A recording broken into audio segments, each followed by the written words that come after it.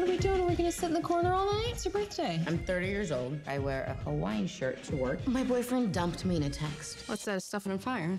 Burn, burn, burn in the fire. I've been a fan of Susanna's for a long time, Susanna Fogel, the director and co-writer, and had been looking to find a project with her. And when this script came across my desk, I just fell in love with it. I was so struck by how much I was laughing out loud, and it's incredibly rare to enjoy a script that thoroughly, especially when you read as many screenplays as I do.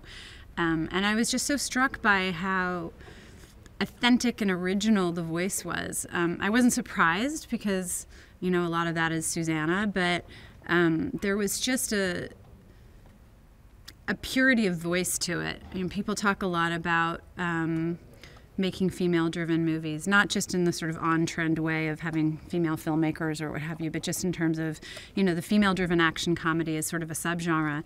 And this is truly female-driven because it has the voice and point of view of a woman. And so these characters, as you follow them through these crazy escapades, react the way my friends would, or I think maybe I would. I mean, I don't think anything this extraordinary and crazy will happen to me. I certainly hope not.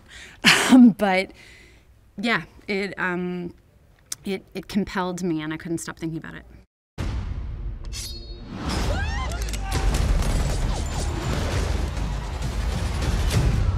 God, I killed someone! I killed someone! Stop yelling! It's about friendship. It's about two girls who are growing up together in LA who have not found their purpose yet, who have not found their way. And through the very unexpected bad experience of being ghosted or dumped by her boyfriend, Mila Kunis's character finds herself in an extraordinary situation where she has to go out into the world, outside of LA, outside of her little enclave, outside of her comfort zone. And by doing this, with the help and companionship of her friend, who is naturally much more outgoing and daring, she learns to take risks, and she finds out what her purpose is, and she finds out where she really belongs in the world. They both do. Wow. What? You're the boss, and yet you have not sacrificed 1 ounce of femininity. That is the Beyonce of the government.